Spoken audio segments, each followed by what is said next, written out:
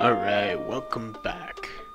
So, today we're going to do controllers and how to move. Now, for this, I'm going to do two parts. One is translation-based controllers, meaning moving via translation, the vector positions, and the other one's a physics-based controller. The reason why I'm doing both as separate is because it can get very long, especially if you want to do both of them. So, we'll do one and the other. Now, the benefits of controller vector-based positioning movement is that it's very precise. So if you wanted to move a specific, let's say, step, you could do it. Whereas in physics, you can't really do that. As for physics, it's realism. Now, let's start with this guy. I go back into my old project, but the thing I did was I deleted the ground material ball. So I'm just gonna start from something new. If you guys haven't watched the other ones, it'll be easier to follow along. So we go into right click, create primitives and box. I'm just gonna make a 1x1 box, click it somewhere here, and make its position 0, 0, and 0.5. So it's just hanging above the ground. Alright, the next thing I do is go to the camera, put it in a specific position where I can see the object, and the best way would be like 0, -7, and like 5, and rotation being 70, 0, 0, and I think that's an okay position to be. And then I remove the controller. Controller makes WASD move the camera, and I just don't want to do that right now. So now that we have it all moving, set up this way, what we're gonna do now is go back to the cube, and I'm gonna give it that property that we were playing around with for a while. In the property, what I changed was I removed the X, C, and V, and I just kept WSAD as is key pressed. So as long as I press these, it's gonna happen. So for translation-based movement, how do we do this? First things first, we're gonna go into the object itself. So let's go into the component to the object, which is the cuboid, and we're just gonna reference it. So we just say node with a small n, and that's gonna reference the cube itself. It has its own properties and functions, and the one we want is going to be set world position. And what that does is it sets its world position correctly. Now for W, we want it to move forward. So first things first, we're gonna get its original position. So node, and then just use the arrows again, and get world position. And then we're gonna add it by a difference of a direction. What we're gonna do is add a direction forward. Now if we look into Unigine, the forward of anything in Unigine is positive Y, and anything that's negative Y is behind. As for X, the right is positive X and negative X is left, and then Z up and Z down. Negative Z is down. So what we do is now we go back into node and we get its direction. Alright, so direction would be our direction. And inside the brackets, we have the ability to ask which direction we want. So we're gonna go into Unigine, math, and then we're gonna ask for the axis that we want. Axis underscore, and we want the axis that, let me just go back into axis underscore, and we want the axis that's forward. And since I already told you it was Y, we're gonna do Y.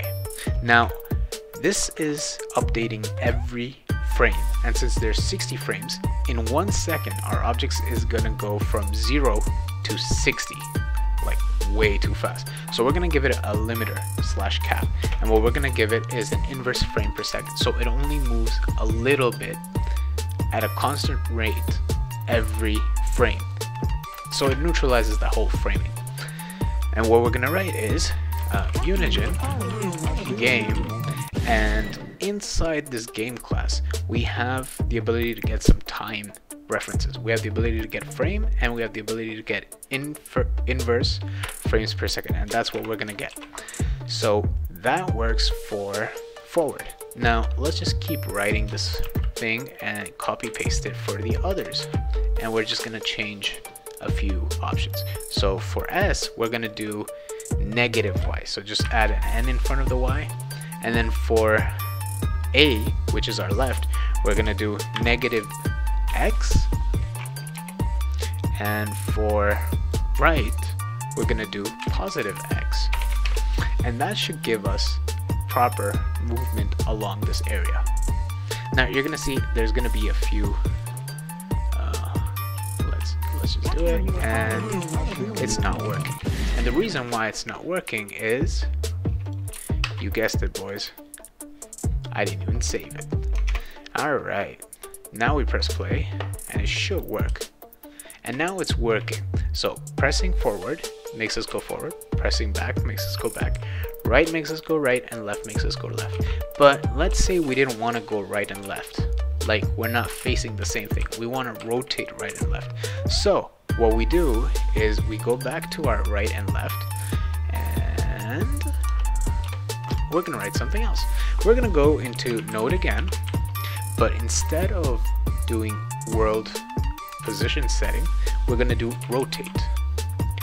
Rotate, we'll just rotate it, and now we're gonna rotate by a certain amount, and let's just go with 1 degree, and we're gonna rotate it on the z-axis, because if you look at things carefully, rotating along the axis means that there's a giant line that's cutting between that axis, so let's say Z, and then you have to rotate around that skewer. So if I were to just rotate, it's going left and right. So the best thing to do is rotate along Z. And how do we do rotations? Rotations require, if we hover over it, rotations require quaternions. So we have to go into Unigine, math, and go into quaternion and get a bracket, and now we actually have to initialize the quaternion.